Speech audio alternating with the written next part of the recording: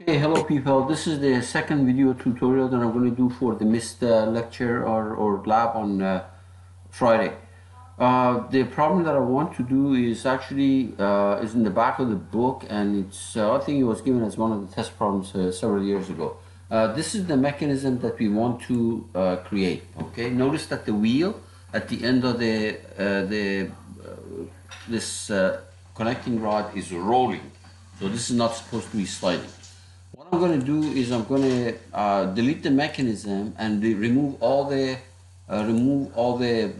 restraints, assembly constraints, so that we do it from the scratch basically. So let me delete the mechanism and delete the simulation. Okay, so we're back to basically an assembly, and we're going to move these apart so that we can see what's going on. So here is the crank. There is the wheel, there's the crank, and there is the base, of course. All the constraints I'm going to delete because we're going to do it from scratch. First, let us anchor the base.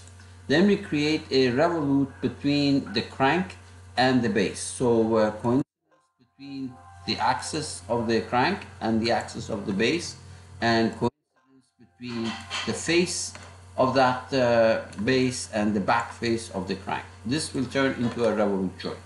Okay.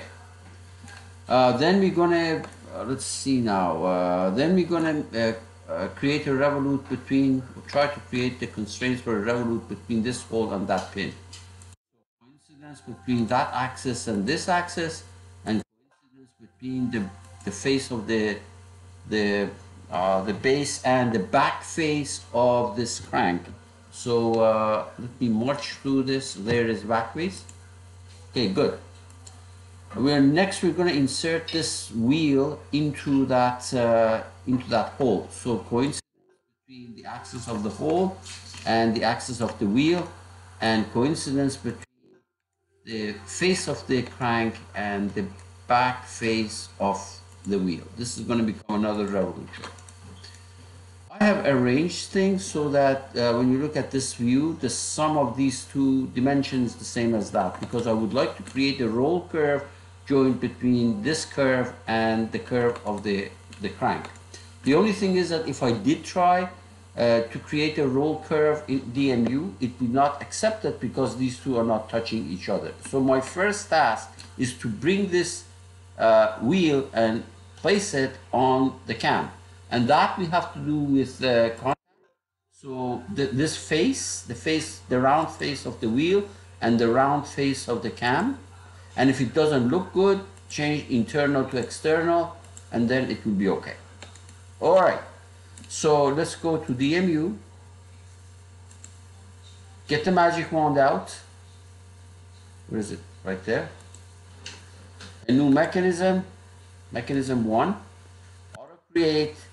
And we say okay. So let's see what kind of joints we've got. We should have 3 revolutes, and that's why we have 3 degrees of freedom. Okay, the roll curve one we have to do. So look for the roll curve, and that's this one. Select the curve which represents the periphery of the wheel, and for the second curve, select the curve that represents the periphery of the cam, and we say okay.